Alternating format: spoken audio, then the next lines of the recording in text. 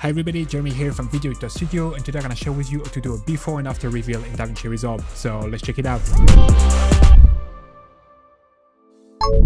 Alright, so in Davinci Resolve right now I'm on the edit page and I have two clips in my timeline. They are the exact same clip, just one isn't graded right here, it's a log, and the second one has been graded. And right now we're going to do a reveal from not graded to graded. So first, we're gonna have the not graded clip right here on track 1, and then we're gonna bring the graded clip right above it on track number 2. Again, it needs to be the exact same clip and they need to have the same time code so the reveal works properly. Now we're gonna select the graded clip on track number 2, and we're gonna go at the end of the clip, and I'm gonna drop a keyframe here on the crop right. Then I'm gonna go at the beginning of the clip, and here we're gonna change the crop right value to 2000.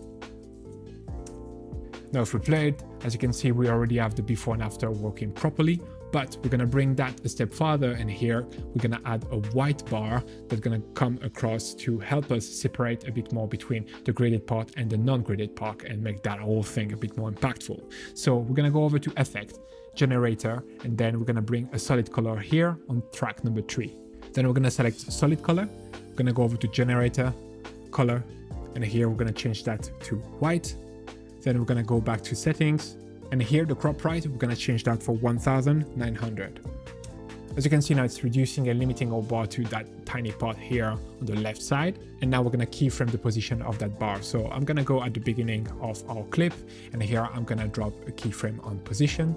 And now we're gonna go at the end of our clip. I'm gonna change the position X to 1900 again.